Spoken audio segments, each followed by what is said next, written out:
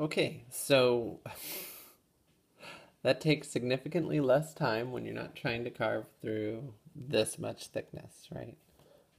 Which is nice. When you have the right thickness to do your carving with, all of a sudden, chasing out these little areas you have to break out is almost trivial. So what we're going to do is just make sure that we're at a good stable point to do our break. Um, and sometimes, actually, when it's this thin, I prefer to take the cutter edge and just make sure that we're started correctly.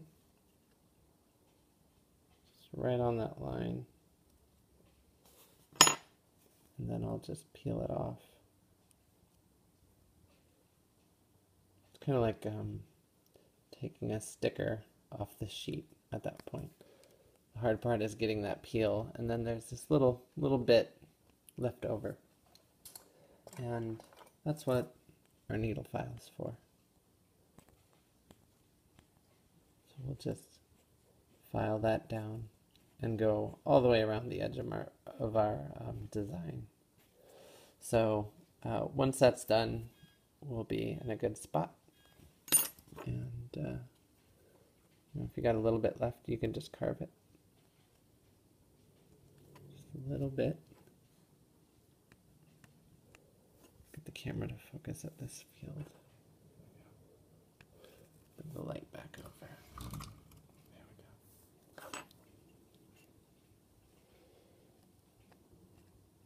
So you can carve that down, just that little bump. Usually when you're doing a tangency, right, when that circle comes to a termination at the end of a square edge, it's going to give you the most grief. And so depending on your preference, you may want the file, you may want the spoonie tool, but I usually find the file is good for that last rounding bit.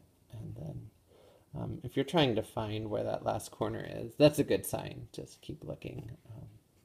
You'll go around and you'll find the parts that make it circular or not circular over time. But there we go. So this is our roughed out moon. It's got good texture. It's hollowed out in the back. There's some finishing things to do, but I don't think anyone needs to watch this get filed incessantly, so I'll switch back to time lapse for that.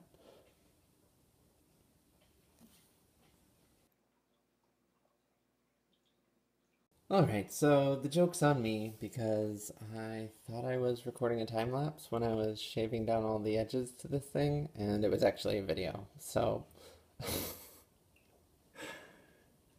rather than try and splice that into a time lapse, I figured I would just explain what happened, which was I took a file and I just shaved down the edges till it was uniformly round, and then I spent a fair amount of time just using my fingernail raking across the edge to do a nice soft radius to the edge profile of this wax. Okay, and once I got the edge profile to something I was satisfied with, I came back and did a light touch up with my needle file,